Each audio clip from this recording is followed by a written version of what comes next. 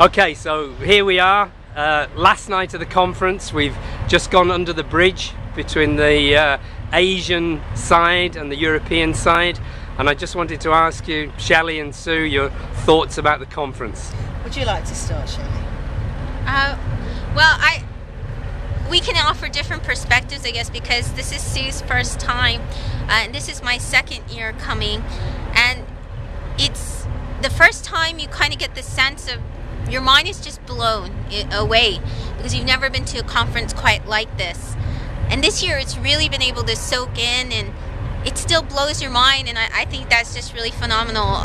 There's such a sense of community, and the way that many of the teachers, I was speaking to someone today and I asked him, I said, I had met him, he's on Twitter, and he says, yeah, we follow each other. And I said, yes, I saw your tweet this morning.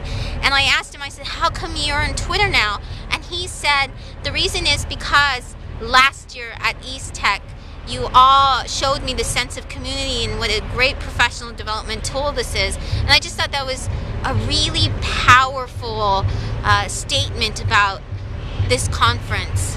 Good. And for Sue? What has it been like for you?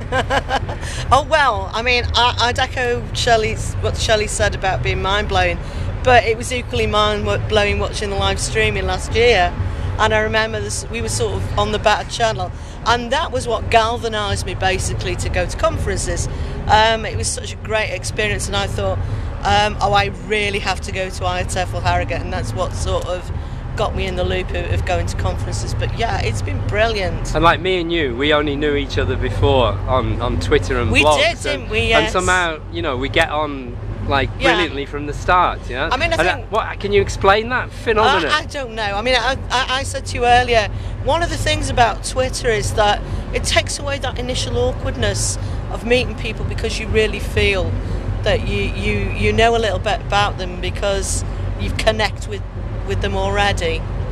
It's an amazing thing, isn't it? Yeah, I'm surprised because I knew there were about 40 people here who I only knew off Twitter and blogs, and the ease with which you strike up conversations at the beginning.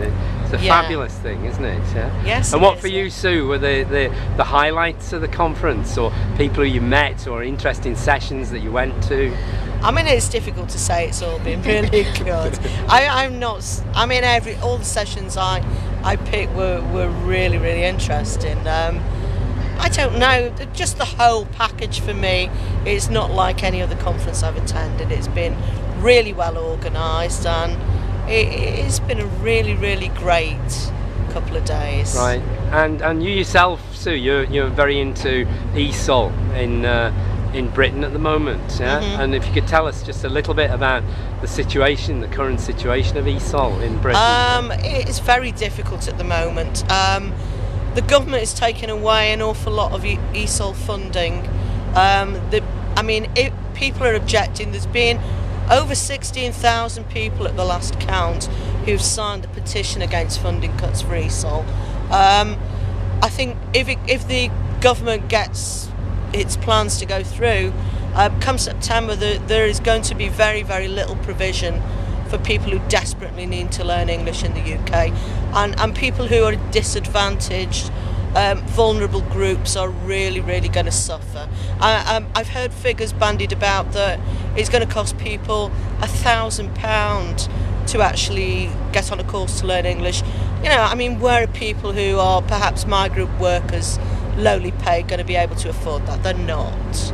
I think it's disgraceful personally, and I'd urge anyone who is involved in ELT to join together with other people to fight what the government is proposing. And I know that you do a lot of work with refugees, and what do you find are the best kind of methodologies of working with people who come from other countries? I think, you know, you have to personalise as much as possible, and sort of work in a way that addresses things that they want to speak about and what they need.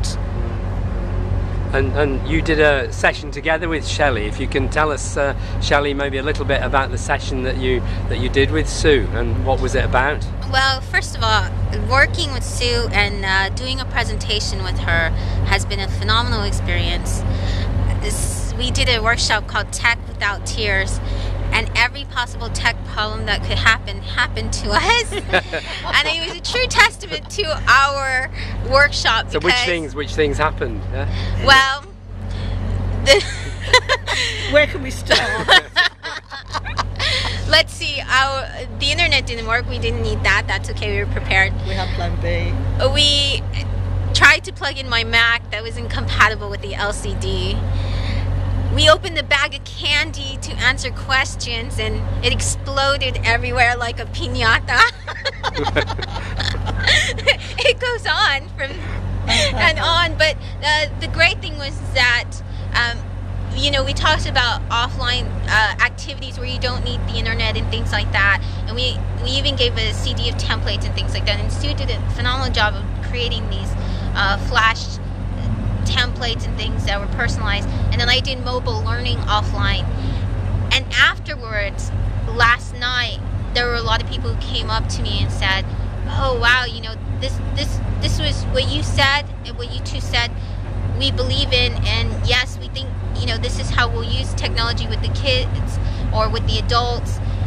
But, and they kept having these conversations, and I thought, well, that's a great sign of a workshop. You know, no matter what happened, we had these people come up and talk to us about it, and, you know, said what they disagree with and what they agreed, but they just cared enough and were passionate enough to talk to us about it.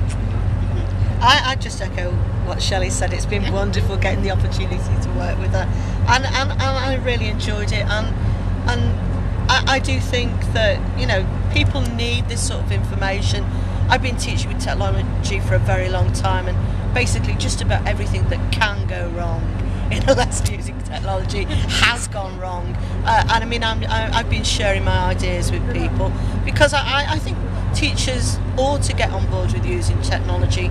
I don't think anybody should be forced to use technology, but I think in the world that we live in, if you want to sort of be employed as a teacher, you have to get on board with it, because you're limiting your opportunities for being employed if you don't. And in a few years' time, though, it's going to get more and more important. Yeah.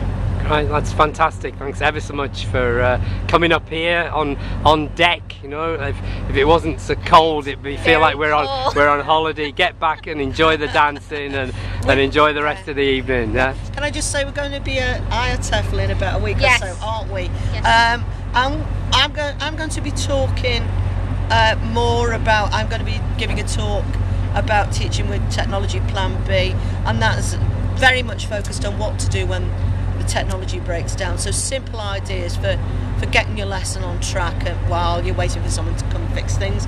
And Shelly, you're going to be mobile learning with young learners, doing digital storytelling. So if you're going to Brighton, make sure you get along to Sue and Shelly's session. Thanks very much. Yeah? Thank you very much. Thank you.